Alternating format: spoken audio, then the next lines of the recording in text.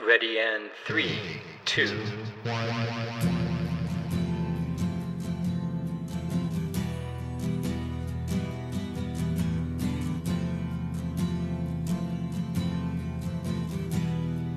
Last week, my brother Tim texted me.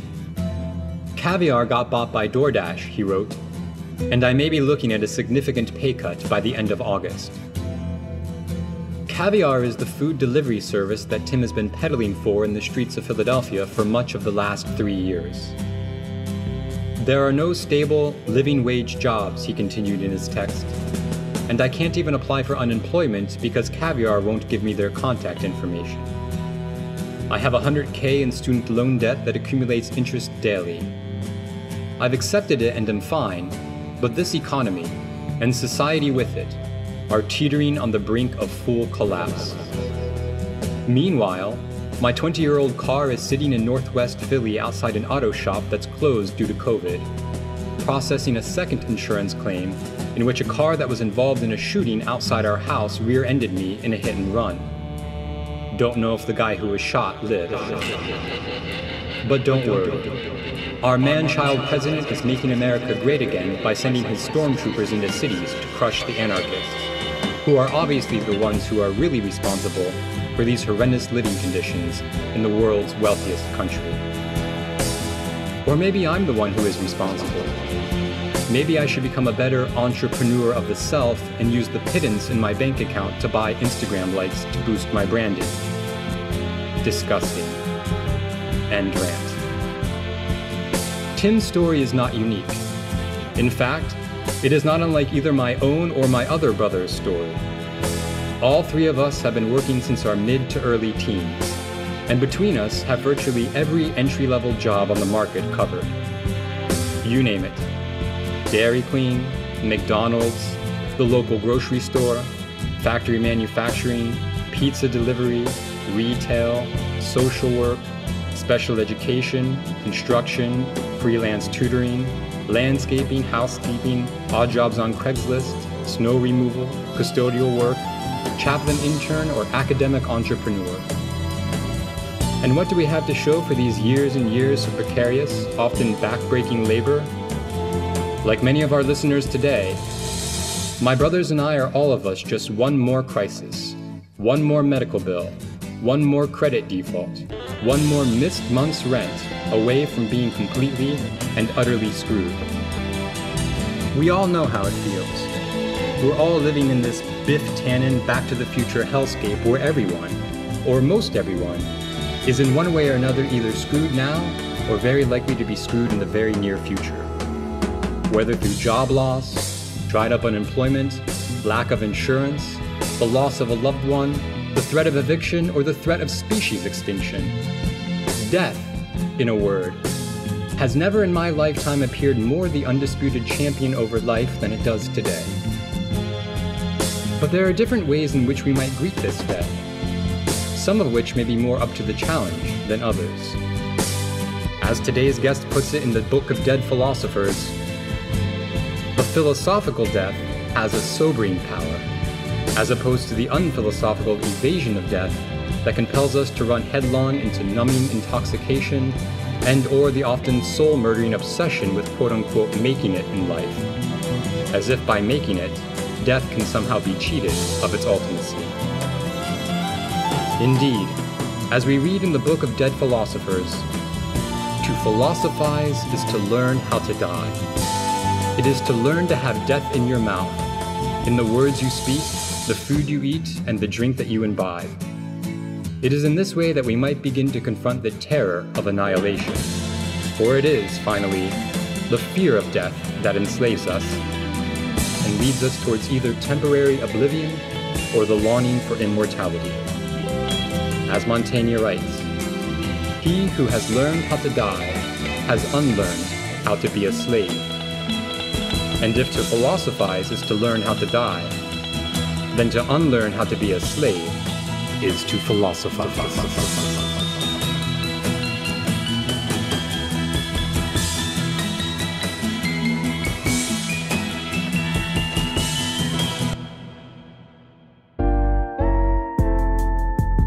This is Philosophy for the People. I'm your host, Nathan Wiley, here with producer Jessica Cook. Hello.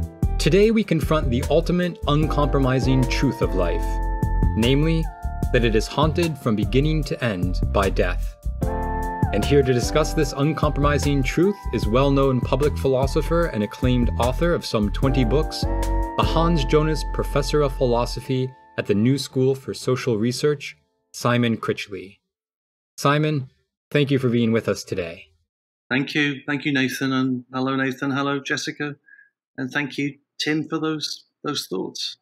Well, Simon, let me just begin by saying that I think what Tim's text expresses is something a lot of people out there are feeling these days, which is simply that we do not want to be slaves any longer, shackled by debt, threatened with evictions, and leaving our fates in the hands of a rapacious ruling elite.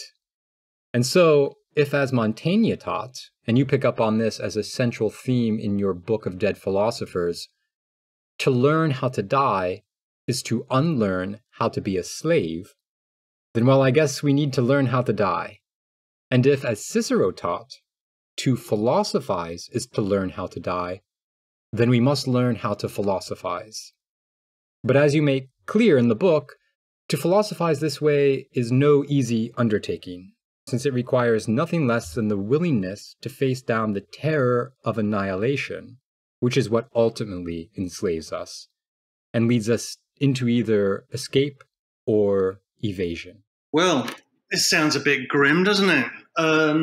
But I suppose we begin with the idea that philosophy, as I understand it, is an art of dying, and that's a very classical idea. I mean, it depends how you tell the story, and the story can be told in many different ways. But the story that I tell in the Book of Dead Philosophers, I could tell different versions of that story. We begin with Socrates, who is put to death by the city of Athens, and insists to his followers, his disciples, that they should cultivate the art of dying that is philosophy.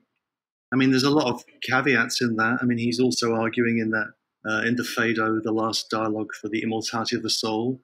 So, I mean, I guess what I mean is that philosophy, as I understand it, one version of it is to get us to face up to the fact of our finitude, and to face that down, and that we find that a singularly difficult thing to do, because we tend to live in a counterfeit eternity, a counterfeit immortality.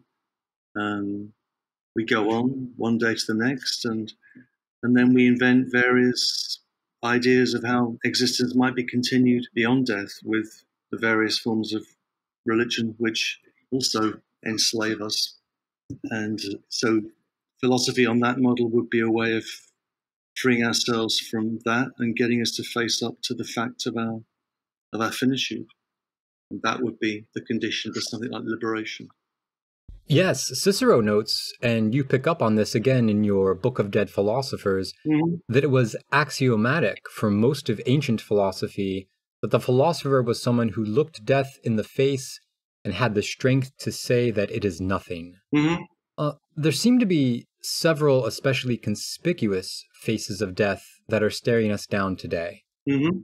There's COVID-19, there's racism and police violence, there's Trump's authoritarian state violence, threat of nuclear war, climate catastrophe, homelessness, hunger, and of course, let's not forget the soul-murdering corporate grind that expels everything and everyone from which it has extracted maximum use value. Quite a lot, right? Quite a lot. Yeah, right. What a list. Wow, yeah. Yeah, so it's the list of reasons not to get up in the morning. But when we do get up in the morning and we're faced with this multifaceted multiplicity of death's faces, what exactly is the philosopher facing down then when they face down death and say that it is nothing, given the plurality of death's faces? Is it really anything outside of ourselves? It needn't be. It could just be. It could just be a personal matter. It's a question that'd be a separate set of questions. Whether that that understanding of philosophy has any relationship to wider forms of liberation in relationship to some of the other things that you mentioned: climate crisis, racism, corporate capitalism. I mean, this podcast is called Philosophy the People, and the idea of philosophy for the people is you could then imagine that philosophy is an enterprise that is and has been since its inception democratic, but it's not. I mean, and least of all in someone like Plato, who was arguing for philosophy in Plato takes shape against democracy, against theatre, against forms of imitation, but mainly against democracy. And in the wake of the failure of Athenian democracy. Yeah, the Athenian democracy that put his teacher to death. So, I mean, the thing is, we don't know what Plato meant by anything, really, and we don't know if he even wrote these dialogues. They might have been written collectively, they might have been authored in different ways in the academy. We know very little about the composition of the dialogues, and we know even less about their intent. So, and people that claim to know, what Plato thought are engaged in different kinds of wishful thinking. But if you take something like the Republic as a text, then Socrates says that democracy is the most brightly coloured and multifaceted form of political life, and it seems really attractive. And that's why it's terrible. That's why it inevitably will slide towards authoritarianism and tyranny, which is the end point of democracy for Socrates, at least in the arguments of the Republic. So philosophy, in a sense, we have to it's important to remember this, that if we think of the Republic as a central dialogue by Plato, which it doubtless is, then it was staged outside the city, which would have been the democratic city, during a period of long and drawn-out war against another power, namely Sparta, the Peloponnesian Wars that lumbered on for 30 years and eventually led to the defeat of Athens by Sparta. And it was in the house of a merchant at the port of Athens, the Piraeus, where the Republic took place. And the Republic begins with a discussion of money making, and because Cephalus, who owns the house, is a merchant, and it also begins with a question of whether an old chap like Cephalus can still derive pleasure from life and pleasure from sex. And then we kind of slowly lurch into a discussion of justice, and which then covers the 10 books of the Republic. But the whole thing takes place in a private house, and its audience is an audience of 10 men or 12 men, some of that, who are listed as being there, most of whom are silent. And at the end of it, in a sense, nothing really changes. So we like the idea of there being a direct relationship between philosophy and forms of political liberation. On certain views, there are. But if we go back into antiquity, then that question is kind of moot. And Plato seems to be recommending a form of society that would have been egalitarian, but not democratic, and where the people that governed were trained in philosophy and could administer power justly.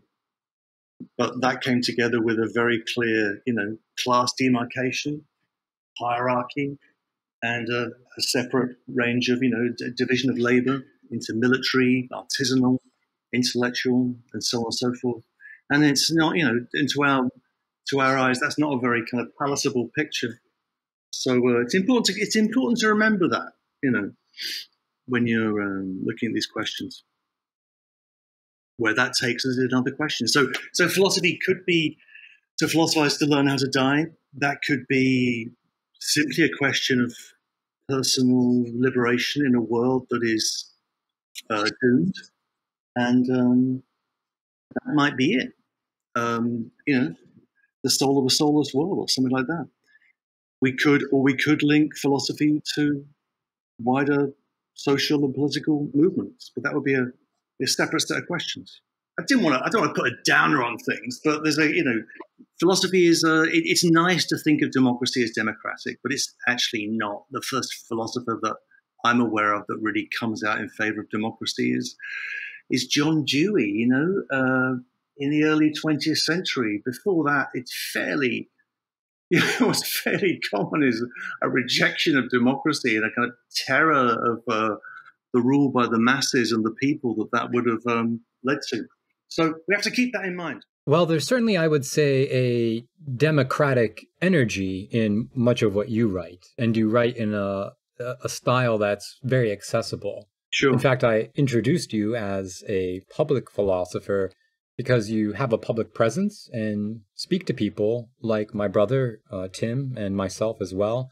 Yeah. Although I'm now in the academy, I've been practicing philosophy outside of the academy for well over a decade, probably for around 15 years now. I think of it in terms of audience. I think of it more in terms of, having a sense of audience, wanting an audience, and being able to kind of attune your voice to questions of audience, and philosophers for the last century in particular, but maybe the last 2 centuries, but particularly since the rise of professional philosophy, the audience has been largely other philosophers, and philosophers have been seemingly quite happy with that. And I'm not happy with the idea of being a philosopher. I don't think of myself as a philosopher. I happen to teach philosophy, but I think of myself, as someone that with a kind of bundle of, strange, eccentric interests and I could have been in, a different department or not in academia at all. I didn't start off in academia.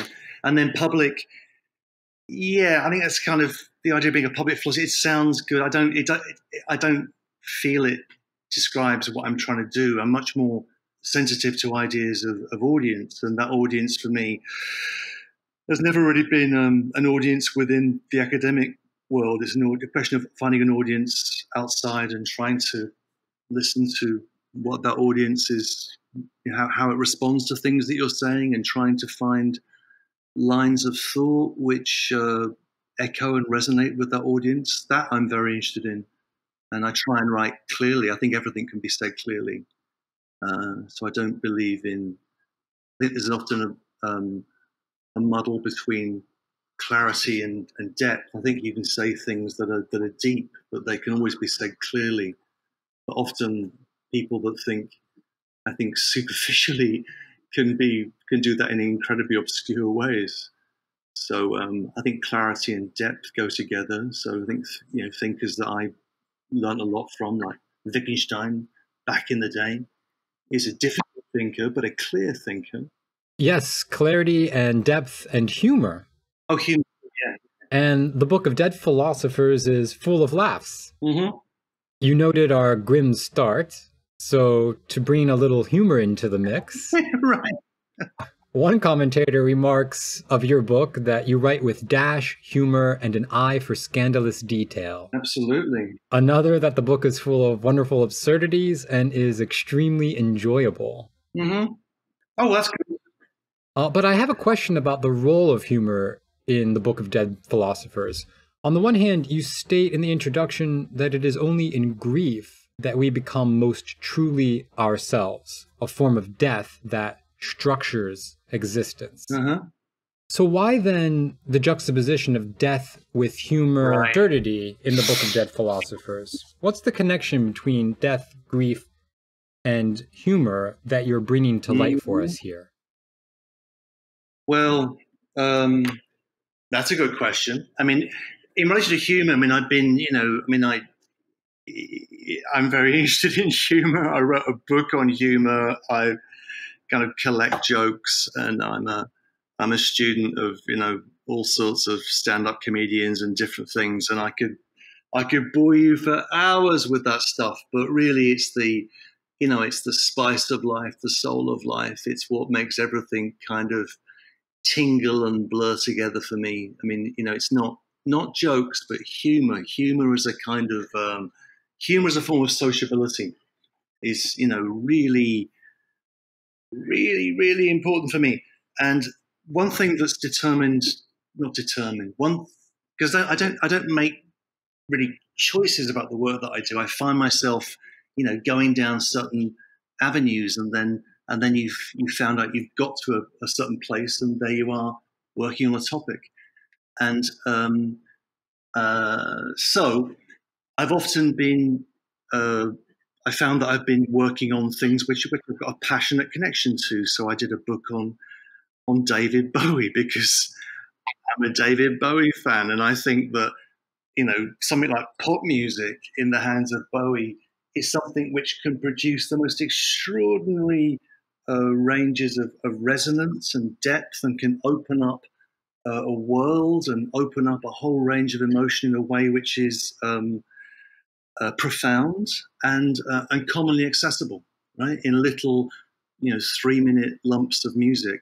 And also, I did a book on soccer. It was called here, on football, and so for me, it's very important that the insights that I have, such as I have, are mediated through, passions that I have, things that I'm passionately concerned about, and those passions, I hope, can be expressed in ways which are clear, and they're commonly held, they're widely held passions. I mean, for many people, music, remains a way in which the world first opens up. So how can we think about that? That becomes something. So there's that. So humor is one of those topics, and also what I like about writing on things like humor and music and football / soccer is that you don't need a philosopher to explain these things to you. So I like the kind of self-refuting character of some of the topics that I work on. That the last thing you need is a philosopher to explain humor. Everybody, or most people, some people don't, but most people understand humor. They understand how jokes work perfectly well. You can offer kinds of forms of illumination and clarification, but this is a way of refusing to be an expert. Death and grief. I mean, as I recall, Book of Dead Philosophers was written a long time ago in the deathly context of Los Angeles. I was in Los Angeles for a year in 2006, 2007, and I didn't much like it. And so I had access to a great library, and I just began to amass manuscripts and thoughts really quickly, and began to put together this kind of absurd kind of counter history of philosophy through deaths, this kind of catalogue of 190 deaths done in a series of kind of short frames, some of them one line, some 5-6 pages, but so there's that. The form of the book interests me. It's a kind of absurd counter history of philosophy, deliberately absurd counter history of philosophy. And death and grief, that's would take us into some other areas, because I don't think philosophy is very good on grief on the whole. Philosophy is rather bad at grief. I mean, again, Socrates, one of the things that he complains about in the Republic is about tragedy, is there's too much lamentation because there's too much mourning and grief going on. So I'm a grief person. And then, so what I'm thinking about in relationship to that is really interests in the religious tradition, mainly Christianity, which is very good on grief. Yes. As Cornel West is fond of saying, Jesus never laughs, but Socrates never cries. Yeah. Jesus never laughs, but then again, the first miracle is to transfer, water into wine, and the first miracle, which is before. It's clear that that Mary, Jesus and his mother go to a wedding in Canaan, and it's not clear that she really knows what kind of tricks her son can do, and but there's something clearly special about this young man, and he they run out of wine, and the let's say the person in charge of the wedding says to Jesus, says to Mary, can your son do something about the wine? And he puts it to Jesus, and Jesus says, "Woman, my time has not yet come. Woman, my time has not yet come." And then they transforms the water into wine. It's hard not to think of that as a joke. And then you can think about the whole question of the folly of Christianity, the folly of the cross in Corinthians, which is picked up by Erasmus in Praise of Folly, and so on and so forth. So at the center of Christianity is grief over a dying man slash God. So there's that issue. So grief. And then I'm kind of I'm a kind of closet, not so much closet Freudian. I mean, Freud is very important for me, and so Freud's Mourning and Melancholia remains a kind of fundamental text. That there's something about grief which displays the porosity and vulnerability of the self, and the way in which the self is defined by its relations of creaturely dependence on others that we feel in the agony of grief, which is a terrible thing on the one hand, but it also shows that we can't do any of this alone. We are dependent, rational animals, as Arthur McIntyre used to say. So grief is very important. Well, yes, you write to this point in the Book of Dead Philosophers that it is only in relation to the acceptance of self-loss that there might be a self to gain. This is crucial, in my view, you continue, for it also means accepting what we might call our creatureliness. Human existence is limited. It is shaped by evolutionary forces beyond our control, and it is my wager that if we can begin to accept our limitedness, then we might be able to give up certain of the fantasies of infantile omnipotence, worldly wealth, and puffed-up power that culminate in both aggressive personal conflicts and bloody wars. What a way with words, eh? But I begin, going back before the Book of Dead Philosophers, and also, what's happened since that. I really begin from the idea of human limitedness, and that philosophy does not end in disappointment, but begins in disappointment. It begins, and it has to circle around the acceptance of limitation.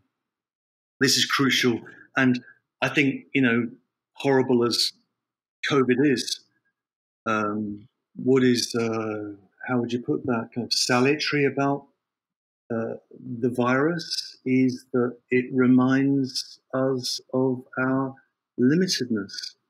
It reminds us of the limits of our knowledge, the limits of what it means to be a self. That a self is something that can be wiped away by an airborne transmissible virus, and that's who we are. And that picture of the human being as a vulnerable, fragile, wretched and bored and lonely, right? All the problems in the world come from our inability to sit quietly in a room. Pascal, that idea I think is really important, that we keep running into fantasies of omnipotence, fantasies of having an overview, and there are different versions of that fantasy. AI would be kind of where that one place where that fantasy has been running in the last few years. That hasn't really helped much, has it, in the last year? Where has all that technological wonder been in the face of this humble little virus, So I think philosophers talk a lot of claptrap about AI and stuff like that. So it's so yeah. So the idea of limitedness, of being a creature, I think it's a good place to start. It's much better than an idea of the individual or an idea of an ego or something like that. And there seems to be a strong connection between this fundamental recognition of our limitations and humor, Mhm. Yeah, since humor functions in large part in relation to limits. absolutely. So a good comedian is perhaps more keenly aware of limitations than the average person and knows when and how to push those limitations or cross boundaries. In other words, comedians Hmm. know how to have fun with finitude. And it's Absolutely. precisely this ability that perhaps makes comedians such uniquely free individuals. Hmm.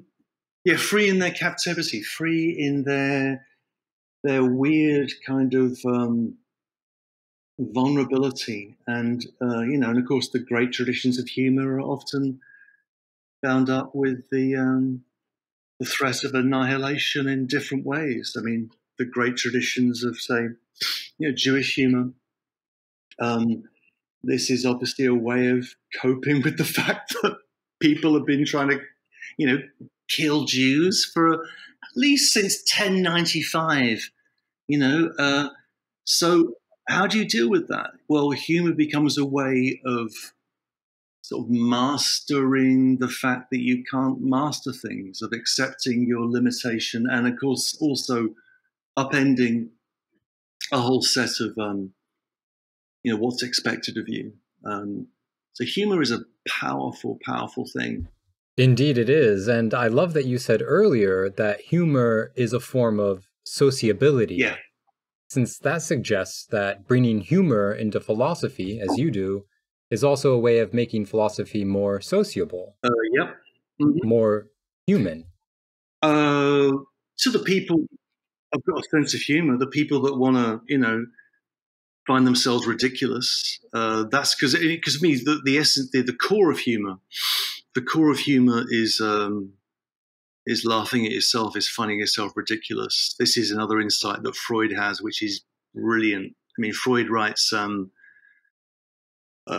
book on jokes in 1905 that nobody reads. But the one thing they know about the book on jokes is that it's not funny, which it is. It's full of great jokes. Good Freud collected. Yeah.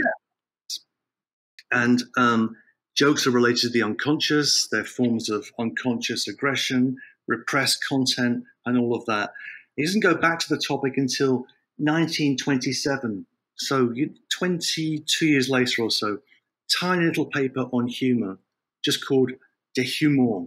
And he says, and he begins with an example, which is always what Freud does well. He begins with a small empirical example.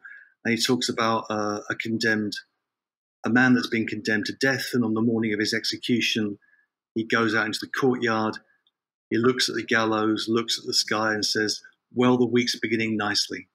Right? And then Freud says, "Why is this funny? This man is going to die." And he looks at the sky and asks himself that question. So, what humor consists in for Freud is the capacity for self ridicule.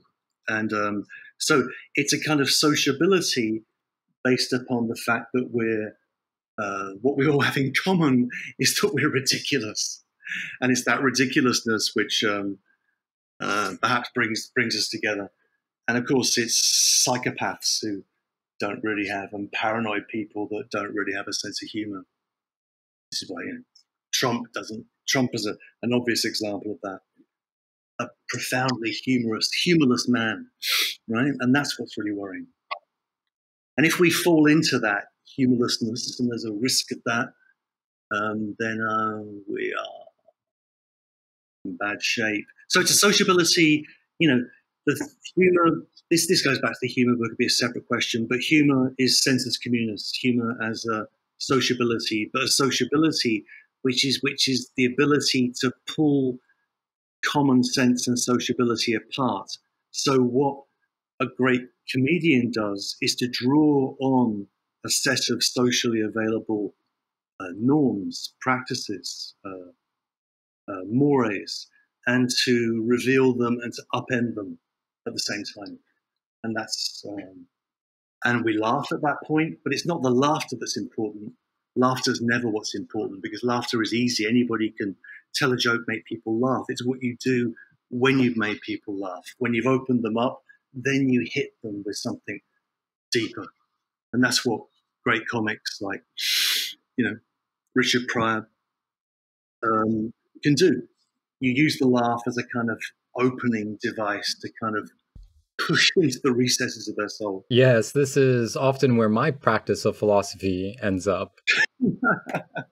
Sometimes you just have to throw the books out the window and throw on Weird Al Yankovic and have yourself a dance party, or what I call an Al Fest. Right. There was a really good Weird Al Yankovic article. Was it in the Atlantic about 6 months ago? Was it in the New York Times Magazine? It was a brilliant piece on, trying to explain the Weird Al Yankovic phenomenon. And yeah, true. Yeah. So that's good. That shows that you're not a psychopath. So that's excellent news.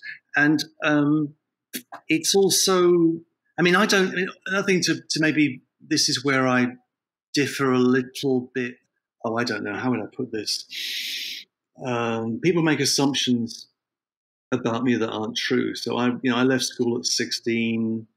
I did weird stuff for years. I was a punk, in the 77, 78 around London. I worked in factories. I did all sorts of terrible jobs. I had a whole series of accidents. Life was an absolute mess. And then somehow I managed to get to what in American terms would be a community college. When I was 20, I began to read and study, and then got to university college when I was 22. And I took it, I really absorbed things fast. I was only a student for 6 years all told. So I was really going quickly, and I absorbed a lot of stuff, but I never really took it seriously, like the academic structure, universities, and I still don't.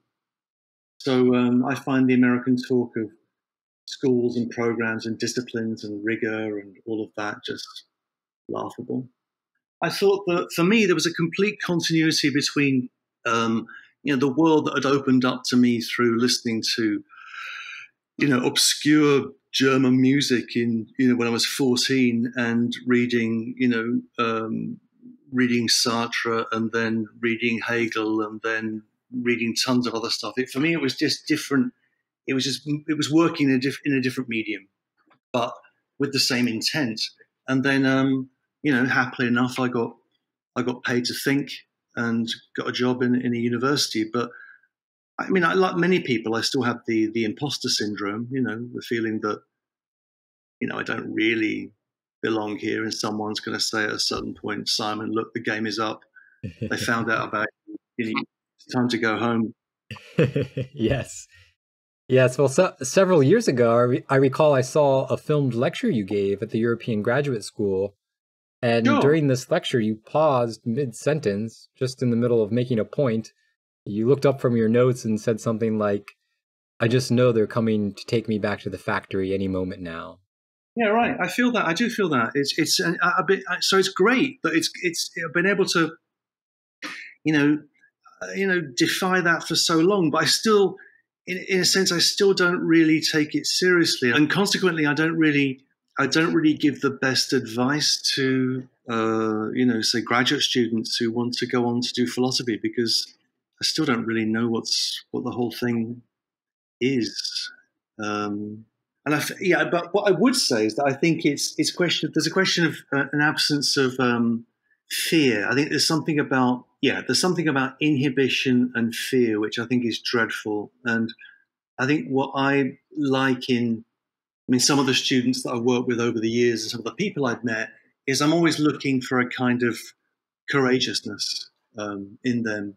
And it's hard to keep that courageousness alive in academia, because it's not a system which encourages that. It encourages conformity and internalizing a series of protocols and norms, which in a sense are about inhibiting yourself and questioning yourself. And I think it's important to remember that. I think it's important to try and just to try and be as fearless as possible in thinking. Well, when you become fearless, then you might start crossing boundaries, right? Mm-hmm. You might start saying things that make people uncomfortable. Yeah, yeah. I mean, it's, I mean, I'm now channeling Dave Chappelle, right? So he says, was it two? I think it's Dave Chappelle. Two things, be nice and don't be scared. And that's kind of it. I mean, that's a good way of being a philosopher. Be nice and don't be scared. Most philosophers don't get past the first one. Be nice. I mean, a lot of the philosophers I've met over the years have been not the nicest people I could imagine in the world, and there's no reason for that. And then what you should be doing. Now I'm 60 years old, and I've been around these blocks for a while. Is trying to. This is where I would come back to philosophy for the people. This is trying to encourage people to be nice to each other, and to do work which is fearless in relationship to what they are actually thinking about, actually motivated by, and if that is the weirdest, most eccentric, obscure thing, then to do that and to pursue that with complete conviction. Well, I take encouragement from what you just said because that's precisely in part what I'm trying to do with this podcast. Yes. To do philosophy based on what most motivates me, what most interests me, and to do so with conviction. And it does require, for sure, a certain level of fearlessness. I know, for example, of someone who proposed a project that was critical of academic philosophy. This person took their proposal to a trusted professor for feedback and was told in no uncertain terms that they should do something to themselves that, for the sake of politeness, I won't repeat. All right, okay.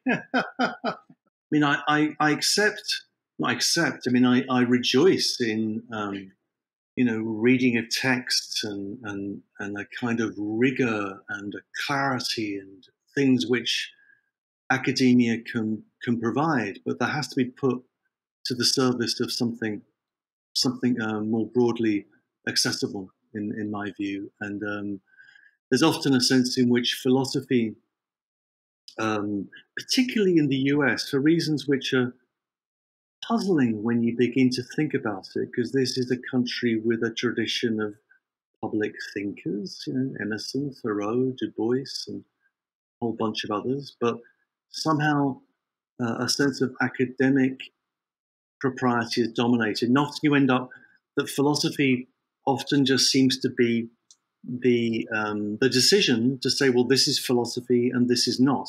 This is what counts as philosophy and that doesn't. Over there, it's nonsense and rubbish.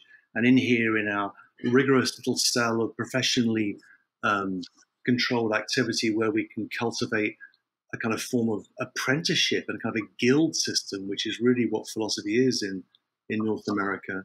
Yeah, and I refuse that. And I've had a lot of backlash and pushback over the years as well. But that can be distracting and to say the least. But you've got to ignore it. Yes, you've got to ignore it, press on, and stay true to your convictions. I wanted to bring up something that you emphasize in the Book of Dead Philosophers. And that's that there's never been a more important time to distinguish between philosophy and sophistry, since we're surrounded by countless new sophistries.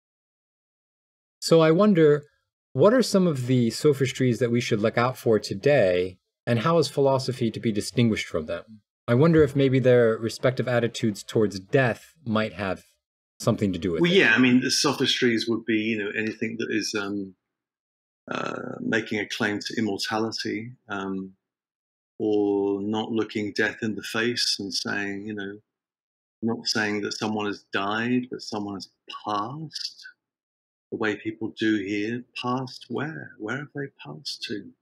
Or they're, with the angels now and all that stuff. I just think it's this. I don't see why we should tolerate that kind of talk.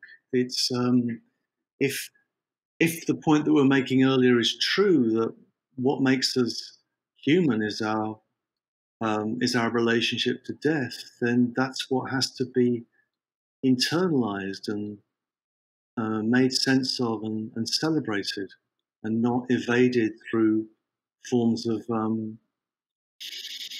magical thinking, much of which is religious, although there are forms of religion which are very good at dealing with finitude. So, yeah, um, and the sophistry, yeah, I mean, I've got a different set of views on sophistry, which I won't bore you with now.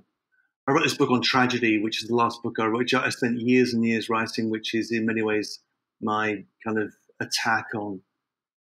this is my attack on philosophy. And I come out there in favor of the sophist and in favor of tragedy against philosophy. It's a more kind of Nietzschean kind of book in many ways, although Nietzsche isn't really mentioned. Nietzsche's very hard to write about, which is why I don't write about him. What do you think about the idea that myths and sophistries and magical thinking tend to proliferate when an empire is in decline? Maybe. I mean, I think plague and the end of empire is a theme. You know, I've been reading one thing I've been reading is Procopius. Procopius, who was a historian in Byzantium in the 7th century, who is the official historian of that period of the Emperor Justinian and Theodora, and then writes this extraordinary thing called The Secret History, where he spills the beans on the emperor and empress and shows what complete tyrannical demons these people are. And also what's Procopius is, you see the description of empire in a time of plague. And plague is something which, it's a means of transition from one imperial structure to another. So maybe COVID will have that effect here. Well, to the point of COVID and tragedy and present day circumstances and transition, well, we're living through tragic circumstances now. So we, like the Greeks, inhabit a war-torn world in which we are caught up in what you note, following Anne Carson, is a destructive cycle of grief, rage, and war. However, you believe that tragic circumstances like those we're living through today might also allow us to break this vicious cycle, that they might provide the condition of possibility for ethicality, and that, crucially, the experience of losing one's identity that is characteristic of tragic experiences may in fact be what ultimately allows for us to relate to one another in more profound and satisfying ways. So many of us today are understandably full of grief and rage. You could hear both in my brother's text message, which I read at the open of this podcast. But we don't want to perpetuate violence and injustice. So can tragedy help us to move from a destructive rage to a more constructive, and here comes Freud, sublimation of that rage that might allow us to break these cycles of grief, rage, and war and open new futures? Yeah, I mean, yes, I hope so. That would be my profound wish. The first thing that has to be understood in relation to tragedy is that if a situation is tragic when we realize our responsibility for it, our implication in it, there's an overwhelming way in which we think about tragedy as something that befalls us from outside, and therefore we can squeal with rage or outrage at something that happens. We have to understand things tragically is to understand our implication in that process and our responsibility for it. So there is something properly tragic about, say, the question of race in the United States, in the sense in which it's a question of the implication of people in that systemic process. That would be the first thing that has to be accepted. And also that one cannot look out. So another thing about tragedy is you can't look outside of the situation from some God's eye point of view and point out errors. We are within a densely woven fabric of history. And so, what tragedy requires, in my view, is a deep historical understanding, which would complicate, obviously, certain, sort of right-wing narratives, but it would also complicate certain left-wing narratives. It would complicate the way in which some people that think of themselves as Marxists see the world, and there's a tendency to, which has been, enabled and inflamed with social media in the last 10 years, to always attribute the object of anger as something outside, as something it is directed at, and it's an internal object, not an external object. That would be the first thing, the first move in any tragic understanding. And then, if we were mature and adult enough, then we could begin to kind of figure that out, and then come to some hopefully different set of ethical considerations. And that's the kind of work I was doing in to go back to Tim's tattoo with Infinitely Demanding. That Infinitely Demanding book was my kind of attempt to write a theory of ethics, insofar as I could do that, which is also a critique of the way in which morality is normally understood, and a defense of a vulnerable, dependent, open, ethical self, which can be related to a different set of political strategies and understandings. I mean, that would be so things do connect up in that sense for me, although I do tend to keep them in separate boxes in some of the books. I have to ask about this notion of tragedy and circumspection and recognizing our individual implication in tragedy as a condition of being transformed by it. Mm-hmm. How does this notion differ from what some philosophers claim? I'm thinking of Slavoj Žižek and Maurizio Lazzarato in particular, when they say that the predominant ideology today is one that allows the neoliberal power bloc to continue to externalize its failures onto individuals who, according to this ideology, are styled as and effectively forced to become so-called entrepreneurs of the self. Yeah. You point the finger at the system, there are 3 fingers pointing back. Don't fix the system, fix yourself. Come work for Uber, make your own hours, are some of the mantras from this ideology. Yeah, I mean, strangely, I would then have to agree with Slavoj on that, although we've had our differences over the years.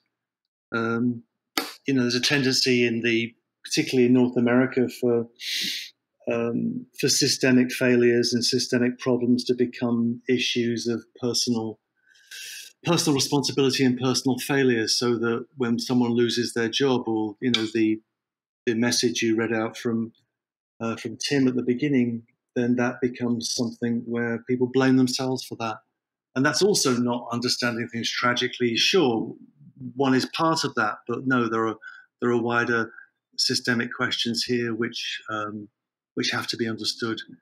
This isn't, and the idea of self-entrepreneurship, or self-styling, or the aesthetics of the self, is something which I think is. I mean, there's a lovely kind of ancestry to that line of thought in the Stoics, although actually I hate the Stoics, but that then through the way Foucault picked that up, and that ends up becoming a kind of ideology of self-enhancement and self-betterment, which I find deeply nauseating. I mean, the self is part of the story, but it's not the whole story. We're beginning to run low on time, but I wanted to ask you before we say goodbye about your book on David Bowie. Oh, right. That was a great book to do, because it was, firstly, the books I write are often not books. That began as just kind of messing around with Bowie, years and years ago. Then it turned into an essay. Then it became a book, and then it was published in about 13 or 14, and then Bowie died, and then I did a different, wrote some new chapters for it the UK publication, and then And the wonderful thing about that was just meeting Bowie fans. And I met, particularly after he died, I met so many Bowie fans in different circumstances. And, and that's one of the greatest experiences that, I'm a Bowie fan of a certain generation, but I met Bowie fans who are 10 years old, 25 years old, 35 years old, and he means the same to them as he does to me. And then you realize that actually whatever is going on in the music of someone like Bowie is communicable, it's inheritable. This will go on and this will be interpreted and this will open people's worlds in the future. And that's great. There's a tendency, what I mean is there's a tendency to say, with the LCD sound system, I was there in, I was there in 1932 when he appeared on Top of the Pops. I was there. I was a Bowie fan back then. In a sense, that doesn't matter. That's like saying I was there in 1914 when Kafka read out that manuscript. It doesn't matter. Kafka isn't reducible to the original set of his readers and influence. And similarly with, these are things which become transformed, communicable and inheritable. And that's important to me. With Bowie, a lot of things are forgotten. I mean, there's a lot of, it's interesting the way in which the history of popular culture gets told. And Bowie becomes this towering figure, and lots of people are left out of that story who should be included. But the fact that he's in there at all is marvelous. And it's not that he's a philosopher. I mean, he didn't need, but Bowie was able to give voice to that feeling of self-distancing, that feeling of not being at one with the world or at one with oneself. That really is where philosophy often begins for people. That you find yourself in a world where you don't fit, and then you start to think about it, read about it, and puzzle it out. And Bowie gives voice to that in a powerful way. Yes, it certainly does seem that that's where most people, or a lot of people who take an interest in philosophy, find themselves at one point or another in some form of state of alienation. Well, then why don't they? That's the thing. This is where, so I'm still. I mean, I've really come out in the last year or so strongly with this, that I'm an existential phenomenologist, right? So that I'm an old existentialist.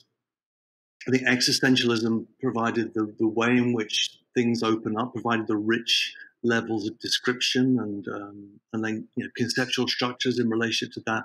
And phenomenology gives us a method of describing what shows itself, what comes into prominence, and that's the way in which people move into philosophy for all the right reasons, and then that becomes very hard to sustain within the discipline, as it's called. I think that's a great pity, because that's why we lose sight of audience and the public and the people, I think. Well, we're certainly doing our best not to lose sight of the people in this podcast. But Simon, as an existential phenomenologist, and I think here is maybe a perfect place to conclude, you give a very thought-provoking existential phenomenological definition of love as openness to receive what is not in your power. Yeah. So if to philosophize is to learn how to die, and facing down death involves overcoming our fear and accepting annihilation, the ultimate event over which we have no control, no power, then does it follow that ultimately the aim of the philosopher is a kind of love? For me, yeah. The aim of the philosopher is a kind of love. So so death is one side of it. There's that acceptance of limitation, dependency, vulnerability, that you can be wiped out by a virus or whatever it might be. But that has to be the precondition for the opening that is the opening of the that would be the movement of love, which would be to give what you do not have and to receive that over which you have no power. Right? To give what you do not have. Love is not, cannot be control. Love is a kind of commitment.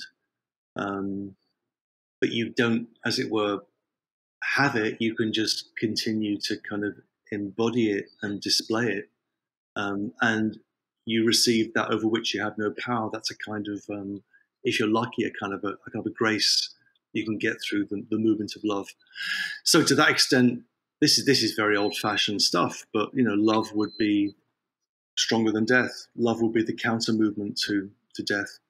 And again, the philosophers that are able to articulate that are few, I think.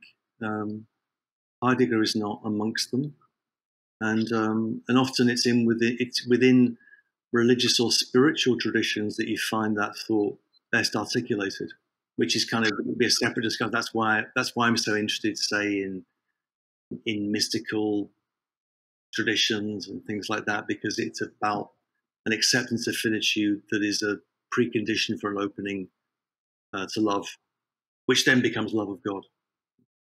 And that's fundamentally a philosophical attitude, isn't it? Love, wonder, or openness, and acceptance are all part and parcel of the philosophical attitude classically understood. Yeah, that's fair enough. And it would be, philosophy was just, it's where I ended up. I began as a literature student, with these interests in, also pop music or whatever. But I began as a literature student, and philosophy was just where I found the best teachers at the time. And it enabled me to, it was a permissive environment. It allowed me to do things, but it could have been elsewhere. And it could easily have been in a divinity school or a religion department. Yeah, why not? Well, you certainly fit the secular atheist description, but you write books with titles like Faith of the Faithless. Yeah. I mean, I'm not a believer. I mean, in the way that's usually understood, but I'm certainly not a skeptic. I mean, someone that I've come to appreciate more and more as the years have gone by, largely because of ignorance on my part, is William James. And William James, I find, kind of exemplary of, this is kind of what a philosopher might be, someone who's just open to this range of experiences. So the varieties of religious experience is a fascinating book, because James has got, his brilliant, philosophical mind, but he's never skeptical. He doesn't find these things ridiculous. He understands that these are the ways in which the human beings concerned make sense of the world in the most powerful way. So this has to be understood. So I kind of begin from that set of assumptions. I don't think religion is crazy. Yeah, I think you can't. I mean, to do philosophy without religion is puzzling, right? And that's a kind of anachronism, that we begin from some post-Kantian idea of philosophy as, I don't know, secular or even atheistic, and then we back project that onto the history of philosophy. Whereas the history of philosophy until the 18th century was overwhelmingly theistic. So to separate philosophy from theology doesn't really make much sense if you're interested in the history of thought. So you can't just dismiss those people as stupid or gullible or crazy. That makes no sense at all.